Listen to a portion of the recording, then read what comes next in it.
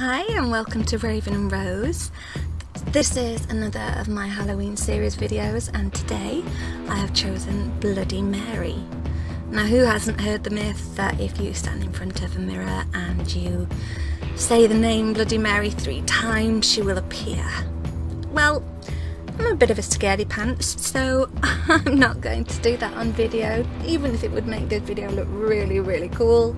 So I'm just going to show you how I made her. Okay.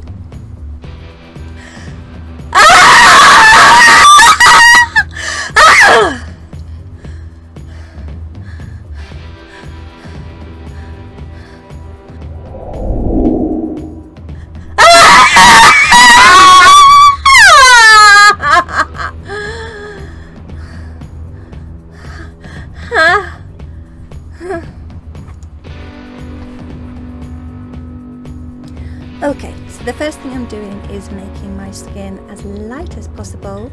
So I went and bought a really cheap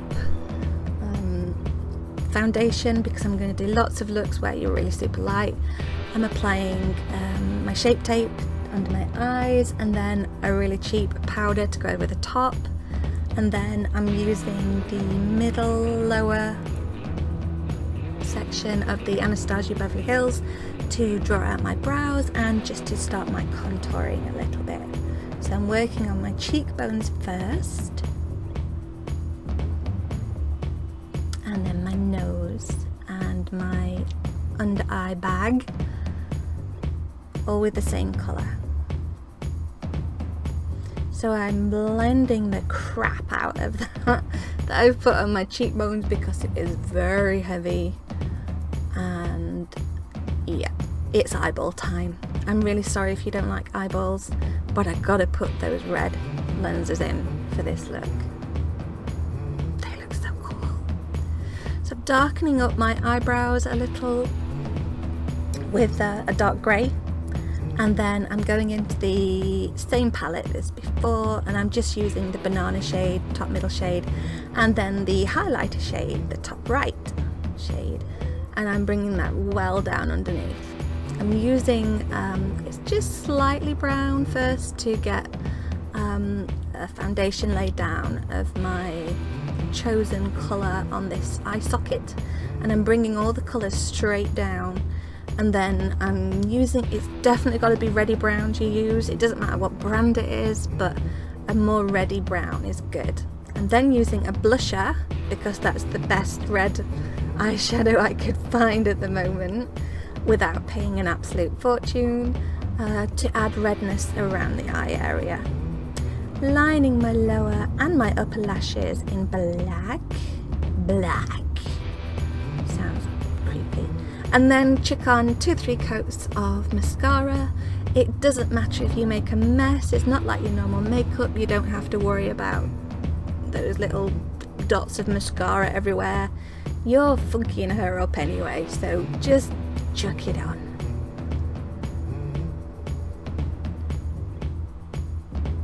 So I'm using a face paint in red to line my eyes, and then going in with cheap as chips eyelashes. Don't use your best eyelashes for Halloween, there's no point. These were 3 for £1, and I was like, right, I'll take 3 packs. So this is my Clotted Dark Blood. It's my favourite, and it just looks so real. I'm just smoothing it out on the eye area and letting bits of it settle into the lines and creases that I have, and bringing it right down underneath my eye. And you can see I'm dotting around with my finger to leave like almost fingerprints. And then I wanted to create some blood tears.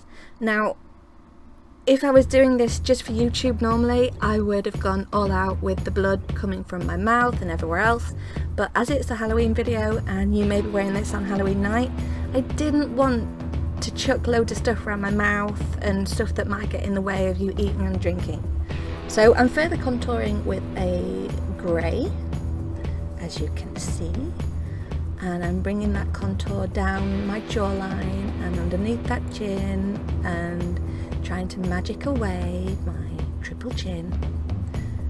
And I'm bringing it up so that my cheekbones look really prominent.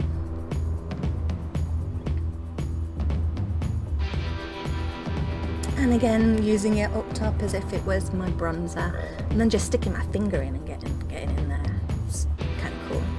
So I'm using my new toy, my zombie skin, that I just bought from the face painting shop, my most favourite shop in the world. And this is a much thicker latex that dries much quicker too. This is my first time using it, so I really should have practiced first, but I got the effect I wanted. And I'm drawing a cross from the top of my whole head right down to the middle of the bridge of my nose.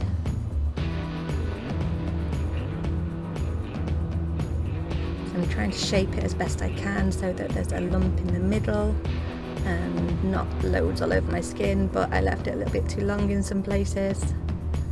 So if you do have some of this zombie skin, or you're going to go buy some because it is awesome, I would suggest you have a couple practice shots with it, unless you're really good at applying it already and you know what you're doing.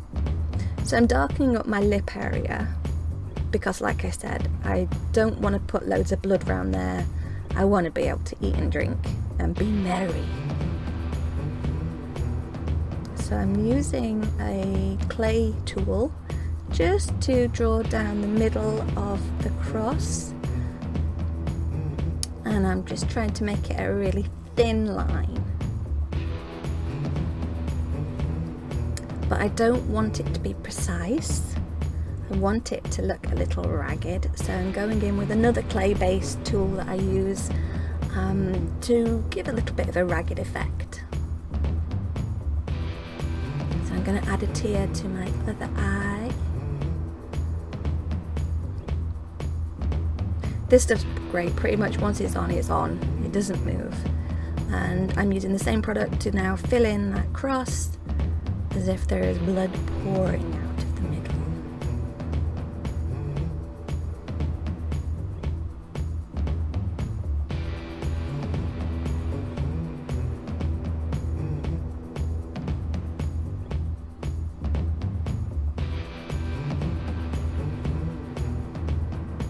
So I'm starting to draw in little veins now.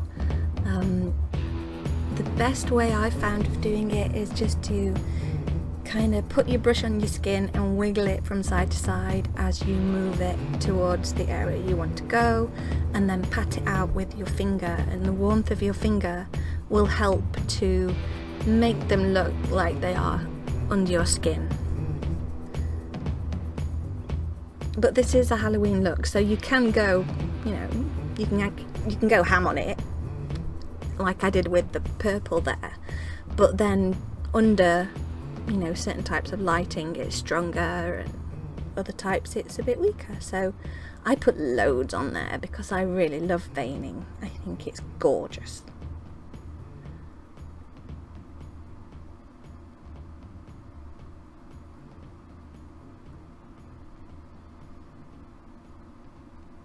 And I think splitting between the two colours as well really helps the effect. So I'm going now around the edge of that latex. I want to make it stand out as if it's 3D. And so I'm going around the edges with a very light grey to start with, just to give me a base to work from. And then I'm building up the colour as I go.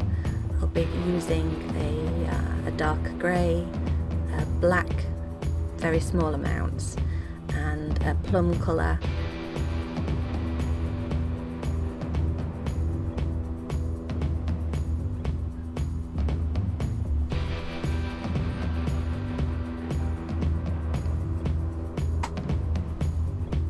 Okay, so that reddy browny colour really makes the irritation effect.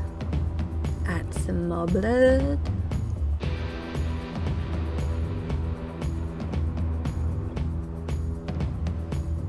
Add a really crappy old cheap wig. I think I got this from my supermarket, from the Halloween kids section. Backcombed the ass out of it and then popped it on my head.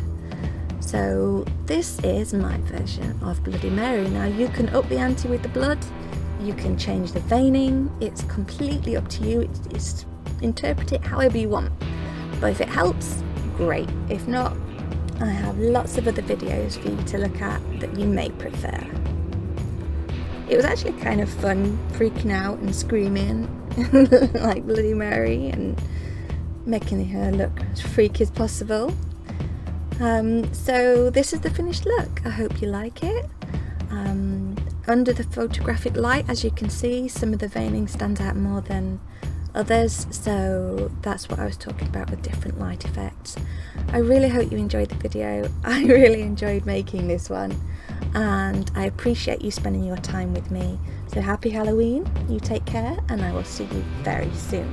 Bye bye.